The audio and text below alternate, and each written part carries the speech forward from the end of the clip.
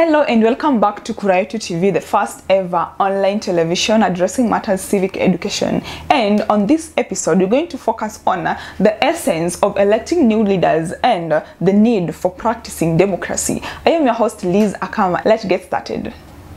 As a Kenyan who has attained 18 years and above, the first step to start off with is acquiring your identification card. And by this, you'll have an opportunity to register as a voter and vote in leaders who are competent and will continue governing us and making sure Kenya is actually growing and developing. With only 7 months to election date, I encourage all of you to register as voters. And Kenya being a democratic country, there's a lot of responsibilities required of you as a citizen during, before and after election. Before the election date, as a citizen, first you are required to register as a voter and confirm if you are actually registered prior to the election date, and confirm who is actually vying for what position and if they really qualify for the same. On the election date, as a registered voter, you need to cast in your votes and encourage any other registered voter to do the same. On this day, you need to keep peace and order. And finally, you should ensure that you vote in a leader who is competent and not be guided by your own self-interest. A leader should aim at developing a whole community. Your responsibility as a voter does not only end after election, because after election you can recall a leader who is incompetent and does not take his or her responsibility. Thank you for your time, and up next we're going to be joined by Daniel Lovey, who is going to tackle more about politics.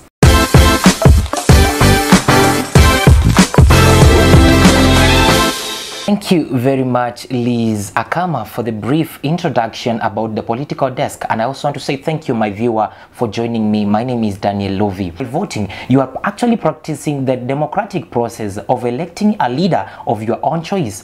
And these leaders, when they are elected, are also there to represent your ideas, or maybe to represent, or maybe to show your interest as a citizen of Kenya. As we have said about voting, it's a way of participating or maybe exercising the political or maybe the democratic process. At the same time, you can also contact your government officials and also show them the need to change whether there is any law or maybe amend anything that you want as a citizen of Kenya. And how do you participate in this? Through voting or maybe participating in various groups that are in the community. As a political participant, activities that help you to develop a mindset, they are major and they range variety of them. One of them is about thinking about the disability or maybe the disabled. Other things is to do with social issues of an individual, community, family, and as well as the state of the country. One thing you need to understand or maybe put in mind is that you are supposed also to join with organizations to see how you can help each other. And as far as you voting, as far as you are expressing your democratic rights, how are you supposed to do it? Even in campaigning, both local, regional, or maybe national, was to formulate a good governance so as to help the people of the state. How do you do that? It is by exercising the democratic process of electing the right leaders. In Kenya, we have several political leaders and several political parties. One of them is Jubilee, that is aided by the head of state, that is President, His Excellency President Uhuru Kenyatta.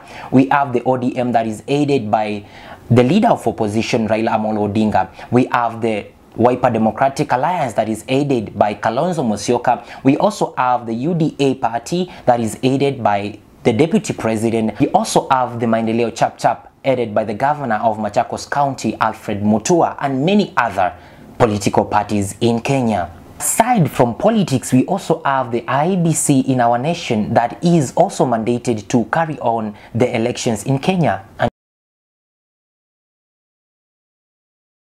And you know what?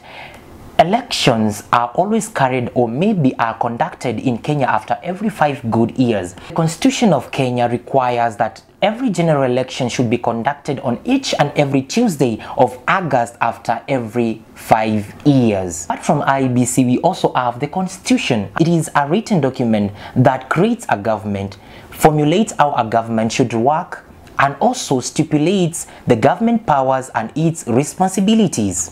Under constitutions, its benefit is that it can be easily be consulted, it cannot be tampered with, its content is easily understood. It also avoids dictatorship of the ruler. At the same time, it does not favor parts of the states. On the other hand, the Constitution of Kenya reduces the clash or maybe the conflicts between the arms of the government. Under the Constitution of Kenya, it also constitutes of other political systems, which are the presidential powers, judiciary, legislature, devolution, parties and election, as well as the progress of the country. So similar to the previous system, the 2010 Constitution made a number of key changes designed to create more decentralized political system, particularly with respect to the limiting of presidential powers. And that is more of politics and the Constitution of Kenya. Thank you very much for tuning in to this channel. My name is Daniel Lovi. Let's meet in the next episode. Don't forget to like, share and subscribe onto this YouTube channel, Kurayetu.